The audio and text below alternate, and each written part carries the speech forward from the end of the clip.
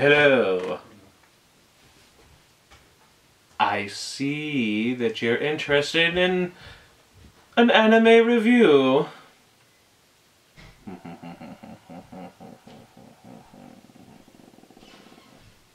What? Oh, I'm trying back. Hey, Jay here. Happy Halloween, whatnot, blah blah blah, and figured I had to do like at least some kind of a review on at least the first season of a really nice anime series and manga series. And everyone with their debate. Anime sucks, manga's great, and it's people who like both. So let's see. Rosario Vampire. I can't believe, 10 years old already though. 10 years old. Dang. Oh, what a world, what a world, what a world, what a world. Anyway, boy. Happy Halloween. Dun dun dun dun dun dun. Wicked. I figured this would be good because, you know, there's a witch character in this to wear the hat, but I'm getting kind of tired of, you know, the J Avatar eye patch, so I think we're gonna, sorry to disappoint anybody, but we're taking that off for now, okay? Yeah. Imagine that, like cat, girl, witch, it's all done, you know, before. But anyway, Rosario Vampire, anime review, let's get to it. Cue the intro.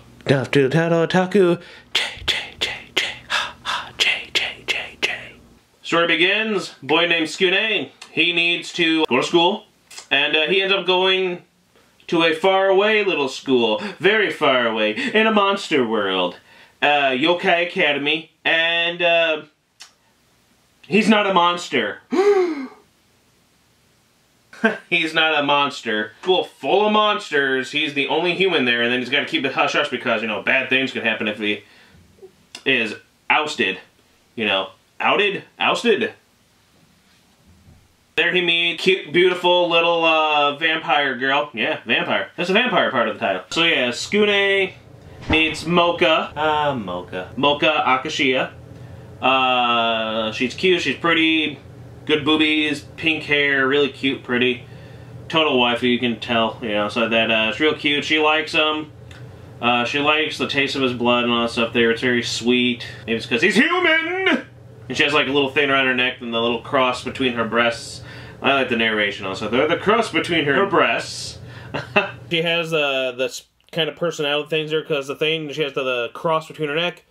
Only Tsukune has like the power or whatever to break it, or at least that's what it seems like every time he breaks it. Whenever it breaks off, she gets naked and gets the boobs, boing, boing, boing, all that good stuff there, and then she transforms into like a different version of herself with white hair, kind of more tough girl personality that'll kick the crap out of you.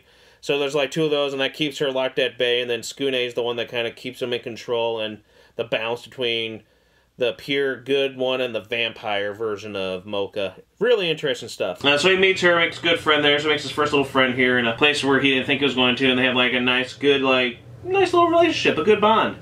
Very sweet, very innocent, very charming, and just very, like, friends type of stuff there. And of course, she's a girl, and he gets in all the situations. I mean, it is harem, romance, comedy, ecchi, high school, fantasy, vampire, duh. Shonen.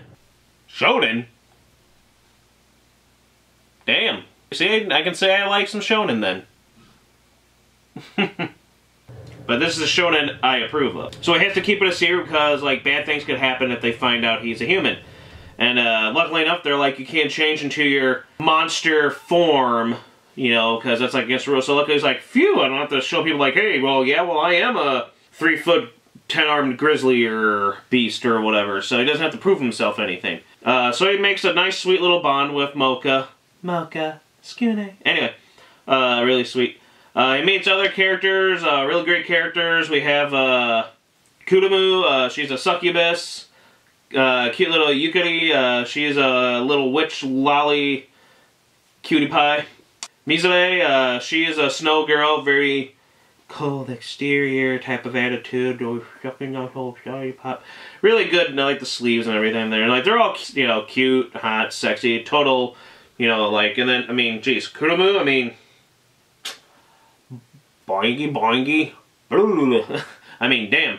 Kurumu, sheesh, I mean, she's got the nice, good knockers. She's very cute, very hot. And then the nice, sweet little bond between Moka and Tsukune, and kind of the jealousy that, you know, you can tell she likes him and all that kind of stuff, but doesn't want to admit it type of stuff. And then all the other ones are like fighting for him, and she's like, no, he's mine, you know, like, but she doesn't act out, you know what I'm saying? It's very cute, and it's really, I just like that stuff. It's really nice. I mean, this series is really, if you know what I'm talking about, Agent Aika. This is kind of like making me think, because there's pantsuit shots, like Agent Aika, Ikitosen, pantsuit shots up the wazoo. But yeah, wow, so much like puss bulge, crotch, ass shots and everything in pantsuit. Like every chance you get, like, gotta love the camera angles. It's always like they're talking or whatever. The camera's like, my cinematic, you know, quality of camera angles. Genius. A lot of good characters. Later on, we meet like another character, another witch. Her name is Ruby. She's cute. Not much about her, too much in the first season, and this is what I'm reviewing. That's why the review's so short. You know, I love her cute little teacher, Nekonome. She is like the closed eyes, the ears, and she's always like, oh no, my tail! I can't believe I exposed my tail. So cute and so hot, and then jiggly. I like the really, really hot teacher, Ririko Kagome. Glasses, the mole, tits out to here, wearing that, you know, that nice teacher tight secretary outfit with the skirt and the leggings and the heels, and the, oh dear god, really hot and seductive looking, because she's a lemme, and so that's what she is seductive. She's not like a bad monster, but she's just really passionate about like learning and all that stuff there, but she uses her, yeah, and her S&M style, damn, she was hot. A lot of good, cool, like every episode there's a new villain, either it's a student or a teacher or something like that, like I just said.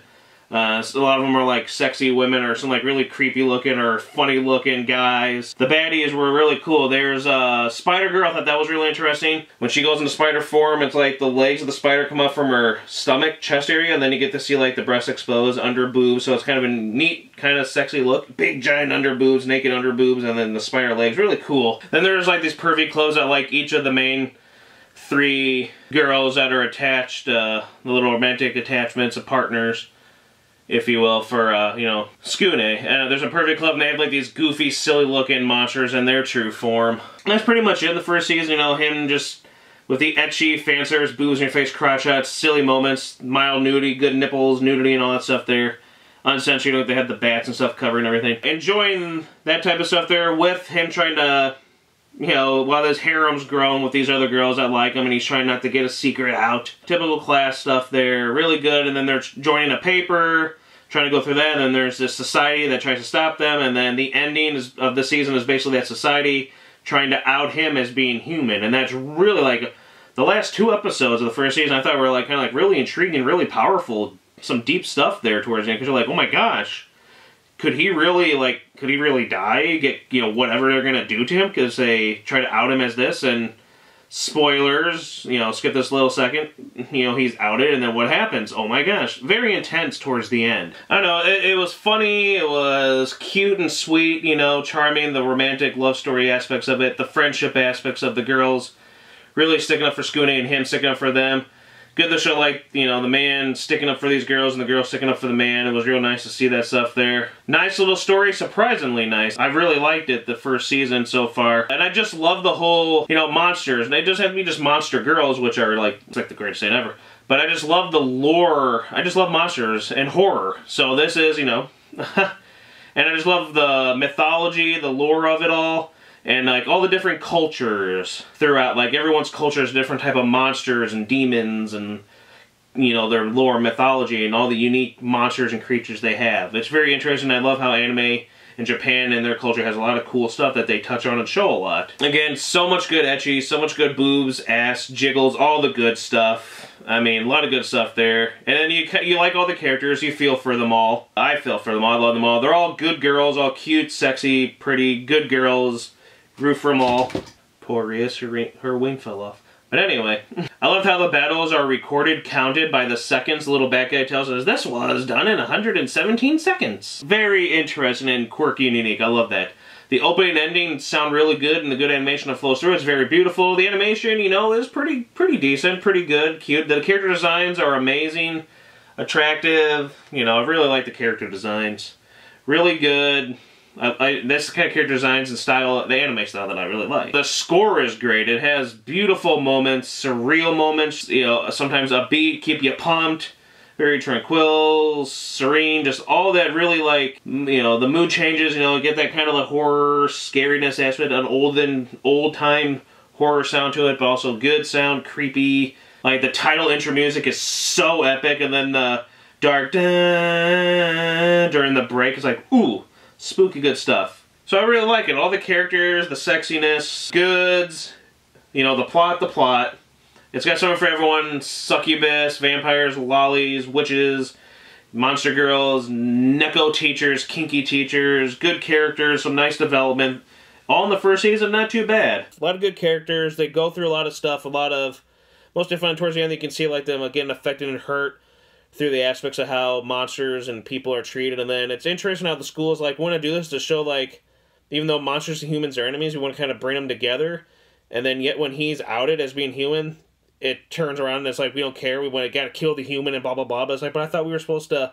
And then again, the whole interesting about how people are and how we view things and others that are different and trying to get along and stuff like that. Really nicely touched, I thought. Again, I love the characters. They're funny, they're cute, they're charming.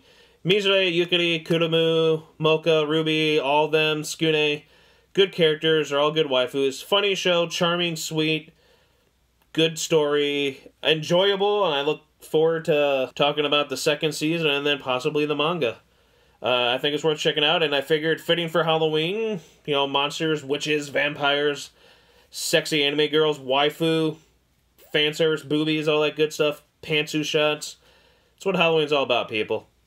So I'm going to turn myself into a bat, even though I'm a witch, and then fly on out of here, everyone! Give it a try. Rosario Vampire, Rosario to Vampire, Rosario 2 Vampire, Rosario plus Vampire, however people say it, want to say it. Good anime and manga. Give it a shot. Why not if you like this kind of stuff? Try something different. And I still can't believe 10 years already. Wow. Keep it fapping. Try to make it kind of Halloweeny over here. Pikachu? There you go. Creepachu. Yeah. Tsukune. Moka. Tsukune. Moka. Tsukune. Moka. Love that stuff. Every time they do it, I love it. Same way where she always has her transformation every episode.